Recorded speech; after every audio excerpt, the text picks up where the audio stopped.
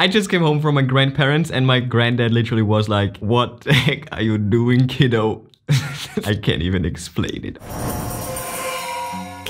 Initiating. Welcome back to my daily grind. Create yourself is what you'll find me doing every day and every night. No time to lose. One day, one step in the right direction. I'm Chris and I'm only here to show you if I can do it, you can do it too.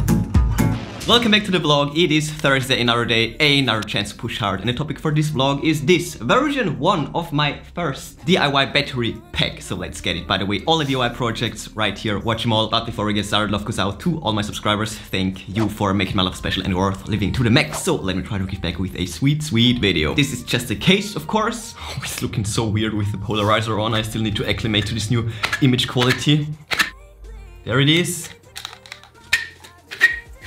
A 3S3P DIY battery pack with, of course, a balancing cable right there. I had this comment a long while. This was basically bound to happen. But also this comment from Hector. Thank you so much, as always. I already purchased all these LM78 something. The last two digits are for the voltage. That's what I've learned. I think I bought 5 volt modules, 4 6 volts, 5 9 volts, and 5 12 volt modules. And the reason for all of that is, of course, mostly the flame fist. By the way, all flamethrower vlogs right here if you want to check the progress. This thing needs way more power than expected. And Hector suggested 3S2P, but I think this is not enough actually. So I went with 3S3P and I will get to the build in a second. 3 parallel and 3 in series gives me 11.1 volts of nominal current, but I will most likely only use this, you know, a bit when it's fully charged. And in this case, the voltage is not 3.7 per cell, but 4.2, which is a bit over 12 volts, which makes it perfect for the solenoid valve without any add-on actually. Then I will most likely use 1 or 2 or maybe even 3 of these LM78 modules to generate the arcs, and then I will use a 9 volt module for the Arduino, right? So that's basically the plan, and I will tuck it all away in this box, 3D printed of course. There should be enough room for all the electronics, cooling and stuff like that. And I also came up with little spacers, so for storage I can just tuck it all away and insert these spacers. And now it's a nice little box. But enough said, let's get to the actual build. Okay, so here we go. As you can see here, I have 9 of these Ultra Fire 18650 batteries. One of them cost me around 90 cents, so that is pretty awesome. And I already printed I tried printing a case. This would have been a 9-hour print, but something just made the print stop. But yeah, whatever.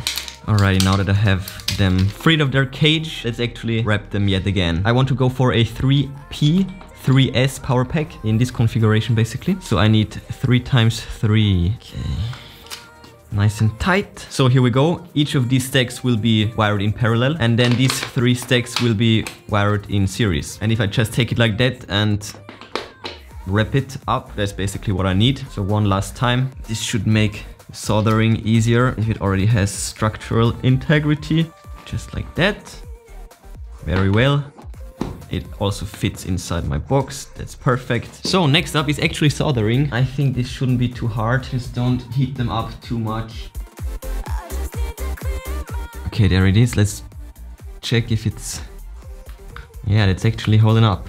Very nice. Let's prepare the wire. One long copper wire. Okay, that's looking quite right. Let's clip. Preparing the wire. Oh my god. It was an extra step to prepare the wire perfectly. Oh, my freaking soldering iron is so weak. Just cannot deliver the heat. I really didn't expect my soldering iron to be that weak, but check this out. I'm done with the first side. It's definitely not perfect, but it's okay, I guess. I just came home from my grandparents and my granddad literally was like, "What the heck are you doing, kiddo?" I can't even explain it. Obviously, what I did, that's not how it's done. I realized this mistake. Also, he has a way more powerful soldering iron and I was able to get it all done easily. So that's done basically. Oh, also this. I was like, yeah, I'm gonna bend this wire and like, you know, for a connection and whatever. This is useless. And he was like, "Are you aware that this is not in any case plus or a pole? This is literally used." Anyways, you get the point. I'm stupid. But hey, that's it so far. But now I need to figure out how balancing is done. I think I need to connect a 4-pin balancing cable to the plus pole. Then the first balancing pin to this one. Second balancing pin to this one. And minus pole to this. So let's do a bit of research and I will see you in a bit. Well. So these are my notes regarding balancing. Plus 1, 2, 3 minus, which is basically that. Anyways, that's the sun right there. I did this while I was at my granddad to kind of understand what the hell I did wrong. Then I did that. This was very helpful, and this is also the balancing approach right there. It's basically the same. Anyways, it's like plus the 2 balance ports and then the minus pole. There are balancing circuits out there, but as of now I do not understand if they are necessary or not. I will just try it without one, of course, because I don't have one, but I ordered some, so in 1 month okay, so I will see in a bit. So here we go, and what I also wanted to say is that my granddad mentioned like, what about parallel cells? But I reckon if they're parallel, you can treat them as one cell basically. I hope that's the right assumption. So parallel batteries do not need BMS. I just connected the balancer. Oh yeah, and also I think these BMS circuits, they are more like a safety feature. But in my case, I think I will just charge it and then only use it just a tiny bit, probably not more than 10%, and then just charge it up all the way again. So I think I do not need one necessarily. So to recap, plus to the plus pole, then the first balancing pin is this one, red one, which is this one. And the third one is the black cable. There's this one right there. Lastly, we have the minus pole, which is right here. I will use this charger. Battery type is...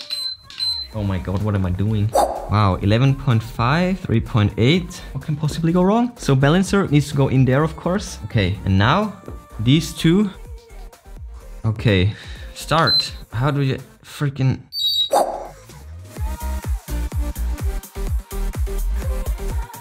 So here we go, this was quite a joyful build actually. That was fun. Perfect outcome, great results. I can't complain. But as I said, now I have to wait for new cables, for the connectors and for the modules, of course. So yeah, this would probably take around 1 month, maybe more, maybe less, I don't know. But in any case, I will list you. Here's the next update. But yeah, it's pretty cool. I learned a lot of new things. So yeah, definitely another step in the right direction. Amazing project. Can't wait to expand on this one. But yeah, that's enough progress for today. Smash that like button the way I can now smash together batteries and create my own power packs. Bang the bell like crap to never miss DIY projects. Check the recent news on ChrisViral.com. And yeah, that's it for today. I will see you tomorrow.